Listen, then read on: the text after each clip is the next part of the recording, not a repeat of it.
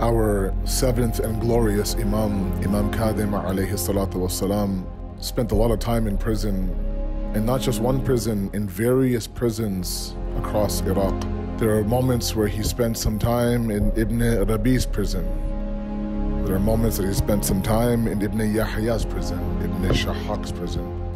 But there comes a moment in Ibn Ja'far's prison that is a monumental moment where now even the coldest of the hearts of the enemies, now the Imam is able to penetrate.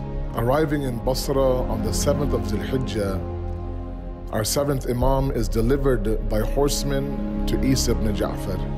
He spends time in the prison of Ibn Ja'far for many years. After a while, Harun al-Rashid writes a letter to Isa ibn Ja'far and commands him to kill the Imam. Ibn Ja'far reads this letter and summons his close friends and associates and reliable ones, and he reads the letter to them, asking them for their advice.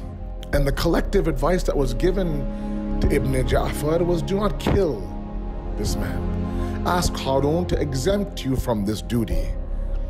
And so Isa ibn Ja'far writes a letter to Harun saying, it has been such a long time since Imam has been in my prison, during which I have tested him and tormented him and tortured him. My spies were watching his every movement, but I could not find anything about him except this fact that he was always praying to Allah subhanahu wa ta'ala. Even I arranged to have his prayers heard by the guards. Never once did I hear him foul-mouth you, insult me, but rather glorify his Lord, asking him for his forgiveness. If you wish to kill the Imam, send someone to take him out of this prison now. I cannot suffer.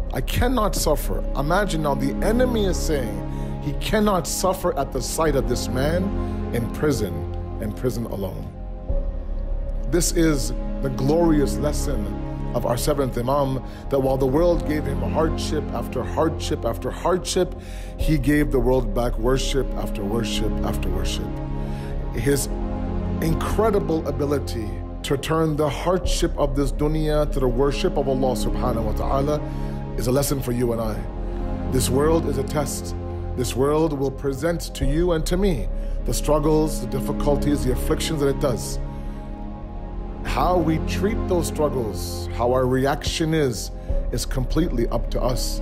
Let us tread the path of the sunnah of our seventh Imam, where we take on those struggles, we embrace those hardships, and we somehow convert those hardships to the worship of Allah subhanahu wa ta'ala. Wassalamu alaikum wa rahmatullah.